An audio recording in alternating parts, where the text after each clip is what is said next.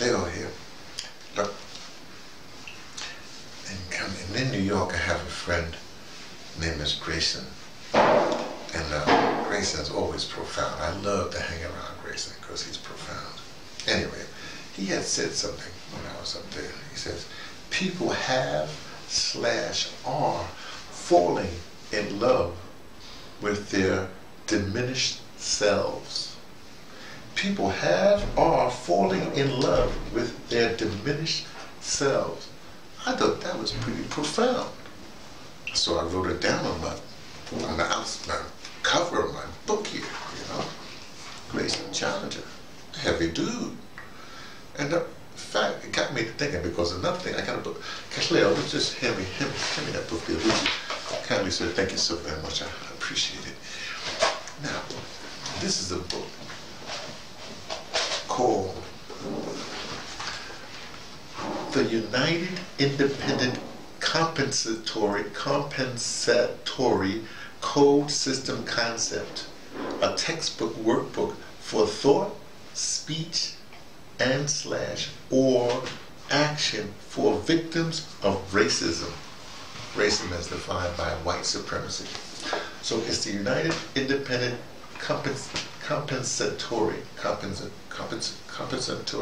It's the United Independent Compensatory Code System Concept.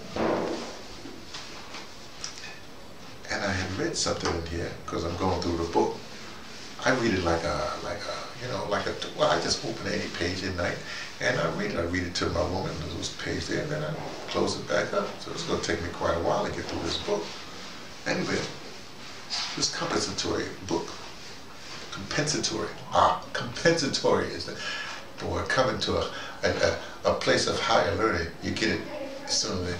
It's the United Independent Compensatory Code System Concept by Neely Fuller Jr. Anyway, he comes to this. There's one part that he has here where he has this thing about power. 4 kinds of power. 4 basic types of power among the people of the known universe is what he says. They are all power, superior power, inferior power, and immediate power. I just want to talk about immediate power right now. Immediate power, the lack of will and/or the lack of ability of non-white people to do anything of comparative significance with or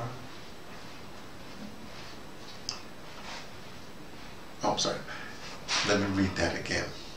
The lack of will and/or the lack of ability of non-white people to do anything of comparative significance without the direct and/or indirect force, approval, and/or voluntary support of white supremacy, that's defined as racist, and/or of white people in general. Now, Mr. Fuller uses the term, remember, he's an American. This is only published in the United States of North America.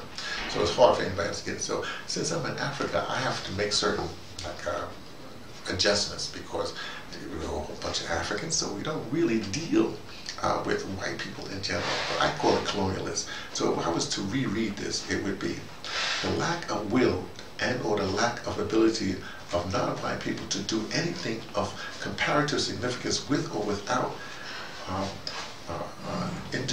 the indirect force, approval, or the voluntary support of colonialists and/or the colonialist people in general.